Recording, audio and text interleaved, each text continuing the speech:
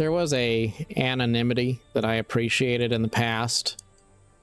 Think about how the old internet was back when everything felt kind of anonymous, when things that happened on the internet didn't really feel like they were particularly traceable.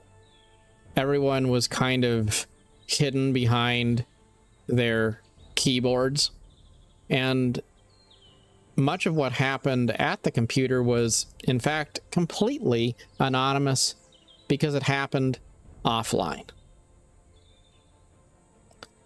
Think about getting into a car, an old car, that doesn't have any advanced navigation in it.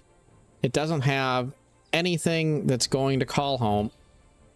It doesn't have anything that's going to connect to the internet. It's just an old car. And it's true, it doesn't have a lot of the bells and whistles. But compare that to the concept of a smart car. It knows when you should get an oil change. It knows if you've been speeding. It knows where you've been going. And the government could turn it off if somebody reported your car as stolen or something like that. I'm not saying that these are bad things, because as new technology becomes available, we use it. And quite often, it gives us a positive experience. Things like OnStar, for example, are a great way to make your car connected so that you can maybe have a safer driving experience, or be able to call emergency services conveniently if you got into a serious accident. But maybe one of the problems with a lot of technology packages is that they're presented to us in the most positive of possible light. We're told, well, why don't you get this service? Because it'll be there for you if you ever need it to be. But what isn't talked about is what happens when it's there when you don't want it to be. What happens when it's not that you reported your car as stolen and you're able to remotely deactivate it, but instead you find yourself in some sort of a technology-driven dystopia, and someone can deactivate your means of transportation just because you held an opinion that wasn't approved by the government. That sounds wild and ridiculous, and yet, even if it's not likely that this would happen, it's now within the realm of technological possibility that it certainly could happen.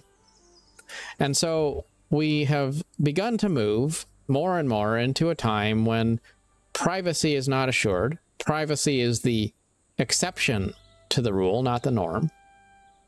And we have AI joining the scene. Now, I think to illustrate my point, I'm going to bring up Nazi Germany and the Gestapo. The Gestapo was sort of like Germany's CIA or FBI, something like that. It was a intelligence gathering organization, and it became very popular for neighbors to report each other as being guilty of some sort of political misdoing. So people would, sometimes they would just start to report their neighbors without cause. No good reason at all. Just, I don't like my neighbor, so I'm going to say that my neighbor is doing something to undermine the government. Because the Gestapo had essentially put out a message that people should say something if they see something that's concerning. They created a culture of active reporting.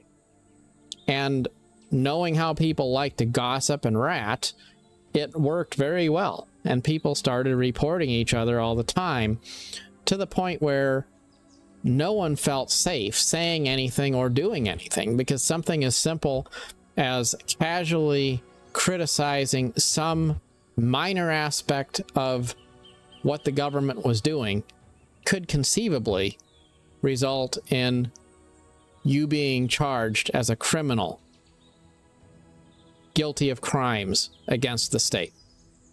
So people became very fearful about what sort of things they would do, because they never really knew who was watching.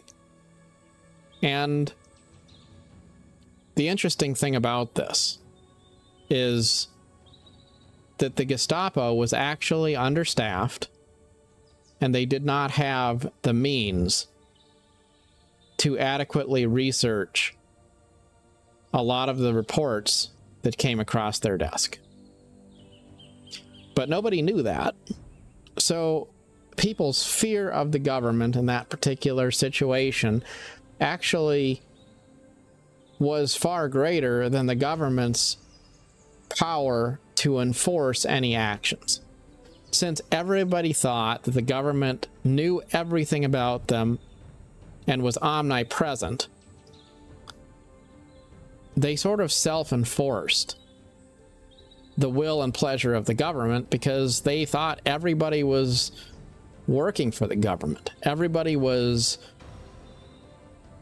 going to report them. And they thought that all of those reports were potentially going to be worked. But the reality is, only a small amount of the data that was brought to the attention of the Gestapo was actually actioned, because the organization, the agency, was overwhelmed. The reason I bring all this up is because it's kind of the same today, in the sense that you can have privacy in a crowd just because there's so many people in the crowd, you blend in. But what happens when artificial intelligence eliminates human moderation?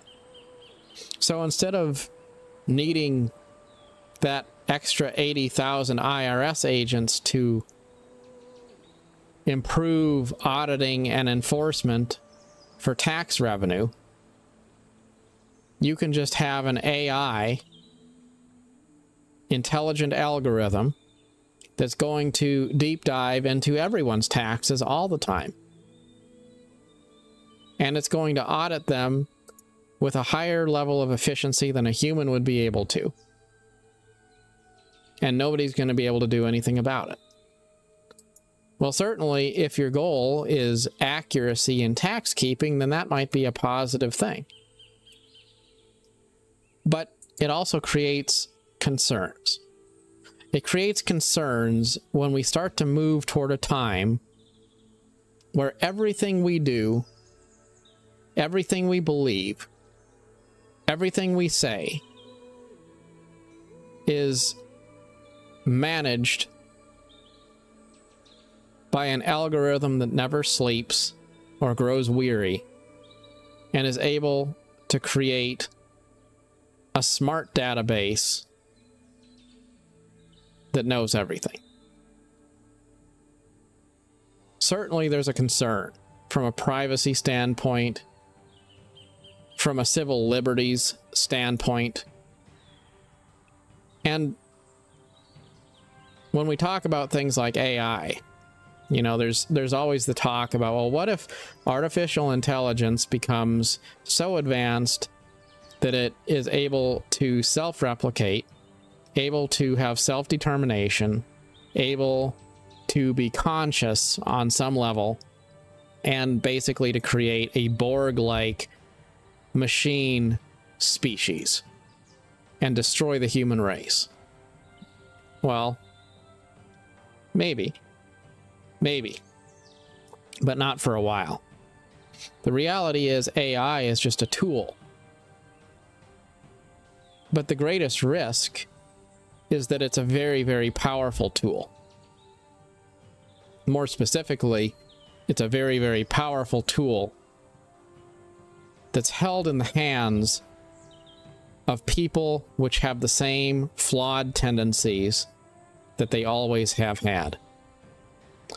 Jealousy, the desire for power and control, the desire to suppress voices which are dissenting or with which they do not agree. And so the real concern is what happens when you give people too much power over others. What happens when the 1% is able to subjugate the 99% by leveraging the power of data, analytics, and artificial intelligence? Is that a concern? I think the answer is yes. I think we all can agree it is a concern. Not to mention other concerns related to artificial intelligence, which don't necessarily have to do with us losing our liberty, but they're still dystopian in their own way. Like the fact that it's really cool to think about being able to chat with an NPC using an AI to augment that interaction. Like, who wouldn't like that? I sure would. I was watching a video of Skyrim modding that shows that they figured out how to integrate a chatbot into Skyrim and load the backstories of all the NPCs into its reference database so that you can log into the game and actually talk to all of the characters, and they know who they are, and they will interact with you in a dynamic way. So no conversation repeats itself, no two conversations are the same, essentially bringing a sense of real life into what would otherwise be a static world. And I can't help looking at that thinking there will probably come a time when AI technology becomes mainstream and average right out of the box in a lot of RPG games. And when that happens, why play with real people when you can have a better experience playing with an AI? When you can have a better conversation with an AI assistant or companion than you can have with your friends or your spouse. What is the point of having interaction between players or between people if AI has gotten advanced to the point where it's more useful to us than people are? Certainly that's true in the workplace. What starts off as being a convenience for people will soon turn into outsourcing people's jobs to machine learning. That's already happening, but it's going to probably happen a lot more. And it's going to be put on a fast track by all of the people who want to use a ChatGPT-like platform to facilitate their own laziness. The people who want to use a chatbot to write an email for them or to create a resume for them. That's fine until your employer realizes that you have no skill that your chatbot doesn't have, and it's easier just to make the chatbot do the entire thing and take you out of the equation. And I think there is a risk that we wind up being so lazy, so interested in depending on something else to take work off of our plate, that we fast track the elimination of our own importance and relevance because we want to take the easy way, the comfortable way, and that could well wind up being a path that eliminates us entirely and leaves us with pretty much nothing to show for it. And we see problems with technology having a significant impact on people's social lives because it's just so easy to withdraw from society. Even if you aren't of a nature to want to withdraw completely from society, even if you want to have meaningful relationships with other people, I'll tell you, it's very difficult to have meaningful relationships with other people when they don't take meaningful relationships seriously. When you live in a society which is essentially governed by the same principles as Instagram, when people feel like they can opt in or opt out whenever they want, it's very difficult to build permanent structures with temporary materials. And so increasingly, I think it is easy to just say, I'm not going to engage with fickle people. I will meet my needs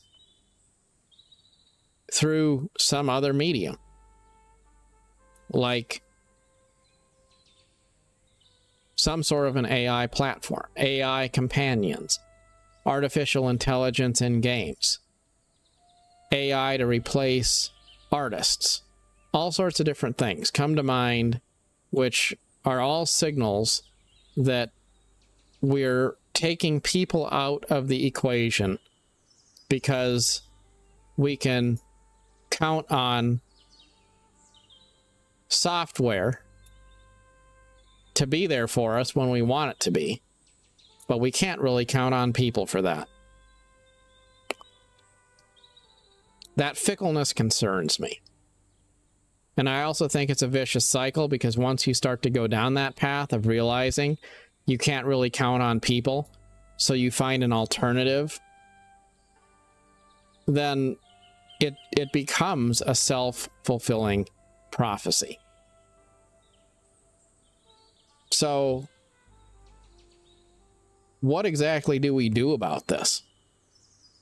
Now, I don't know. I think that we have to have the conversation, though. I think that it's important to understand that you're not going to be able to stop progress from happening. It's going to happen. And as with all progress, there's good aspects of it, and then there's bad aspects. There's things that are problematic or concerning, but then there's also things which are pretty amazing, operating side by side. Now, maybe I'm all about the idea of being able to talk to a AI NPC in Skyrim. I think that that's pretty cool. But that doesn't mean that I'm comfortable with seeing privacy on the internet come to an end. When I see things like something about how the Elder Scrolls Online is using AI moderation to replace human moderation, I'm not very keen on that, because I see a lot of risk for that to potentially be abused and misused in a way that eliminates and destroys player agency. I don't like that. And that doesn't mean that I'm anti-AI. But I think anytime you start to reduce the ability of individuals to express themselves, that's a concern. And anytime people start to jump on a bandwagon and they start to say something is all good, but they don't really want to hear any of the things that are potentially concerns, that's also a red flag. And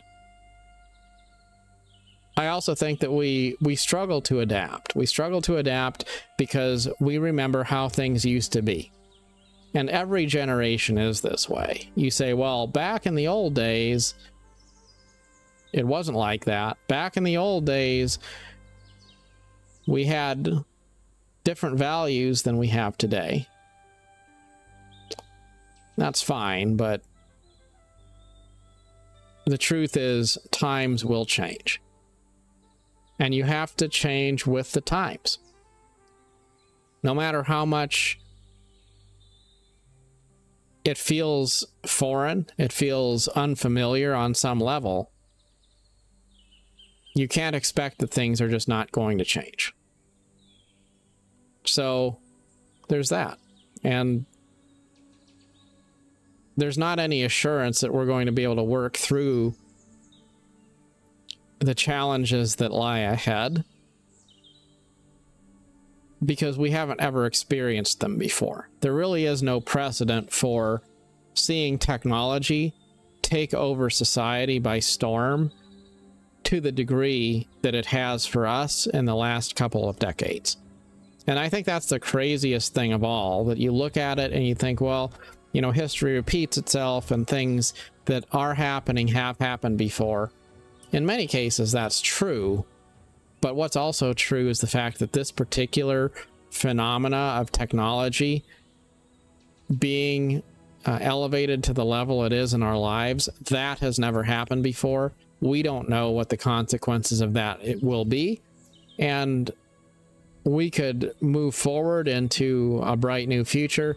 We could also move backwards into some sort of a strange dystopia. And there's going to be a lot of ethical, moral, spiritual sort of questions which get asked one way or the other as we navigate through what's ultimately a very transformational time in human history. To really reduce that to a black and white and say, well, you know, AI is bad. Well, that would be a one-sided perspective, and that's not fair. But it is a very powerful tool. And I think in the short term, we have to ask the question of who should be trusted with that degree of power. And the conclusion has to be that no one really should be entrusted with that level of power. And so we have to be careful to maintain a framework of civil liberty in a time when it's probably easier than ever to lose that, because there's such powerful tools out there that can be leveraged against individual liberty and individual freedom. And I think a lot of the threats to individual expression, individual autonomy and agency, they wind up being people who have an agenda and they really think that they are representing some higher purpose. Like, they're not just trying to be productive and serve their customers and reflect the interests of the market in which they operate. They have some sort of an agenda to kind of play God in people's lives. And if you give those people absolute power to be able to enforce things with the leverage of technology behind them, I think they can do a lot of very harmful things to people. So that's one reason why I think we just have to, we really need to be very skeptical about people who are trying to leverage technology to control people. Now, things like AI powered moderation, things like using smart vehicles that allow themselves to be remotely shut off by someone in a government agency. All of those sorts of things, even if they seem to offer some sort of front side benefit, the risk of them being eventually abused or used for a purpose other than what they were originally intended is very high. So for me, like, I would rather have something that's a little bit more analog. You know, in gaming, I think there's a concern with things like, as much as I love it, Steam libraries and all of the different things where There was a time when you would go down to the software store, you'd get discs, you'd install them. And then you'd have this offline experience, and the game was 100% installed on your computer. Now, you don't necessarily have ownership of the software you're using. Increasingly, even Microsoft Windows is continually a live service product. And it's very difficult to tell where the cloud begins and where your personal device ends. Things like cloud gaming become increasingly things on the horizon, which could promise benefits to players, but they could also move us further away from the empowerment of having your own system that runs on its own power and manages its own data and has its own privacy standards in your home. I don't think that we want to move rapidly toward a society where everything is documented, everything is indexed, everything is on some sort of a blockchain or a ledger, and there is no aspect of your personal data that can't be mined, sold, and used as a form of marketing or as a form of political manipulation. We have a lot of liberty in the United States and in the West that people in countries like China probably don't have. And now I will make a caveat here just to say I don't think people's lives in China necessarily are terrible. I'm not trying to be anti-Chinese here. But what I am saying is that there's a lot of things that happen in that country from a control and digital surveillance perspective that we wouldn't probably be comfortable with. And yes, that does have an effect on freedom of expression and civil liberties. So what do we do? Well, I don't know. It's not really so much about finding a solution to this stuff, I think, as it is keeping it a conversation that we're having. We need to be skeptical to a point about all of those things that could become a threat to our liberty in society. And at least we need to continue to talk about them. Whether we know what to do about all this stuff, I don't know. Don't know what the solution is. But I definitely think there's more to it than just saying, oh, well, that's cool. It's a new AI thing coming out. Well, yeah, it is cool. But it could also be dangerous to society. And if we don't talk about that, I think we're overlooking a pretty big elephant in the room. So what do you think about AI? What do you think the solution is? What is the line you think should be drawn in the sand, or should there be a line drawn in the sand? It's a very complicated topic. It's something I think we've explored in a lot of science fiction already to some degree, one way or the other.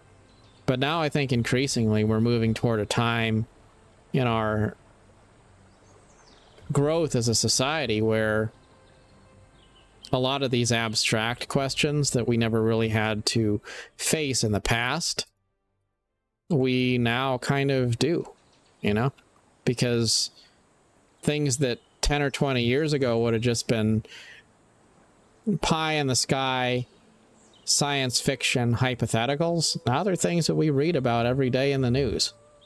Even if it was something like drone warfare, being able to send remote control drones that are flown like a video game, being able to send them into a war zone. Not that long ago, those would have been unheard of too, you know? So there's just so much stuff like that where the world is changing faster than any other generation in history has seen it change. And we've got this armchair view to go about our daily lives experiencing this phenomena. Only time can tell what it'll actually mean. In any case, maybe there is a lesson, and that lesson is we shouldn't worry about these things too much, because trying to solve the problems of the world, especially the problems which haven't yet arrived, can be a very overwhelming task. Thankfully for most of us, it's not really a task that we have to worry too much about, because in our small lives, we don't have to solve all of the problems that exist in the world. As always, try to enjoy your journey wherever you find yourself. Till next time, thanks for watching.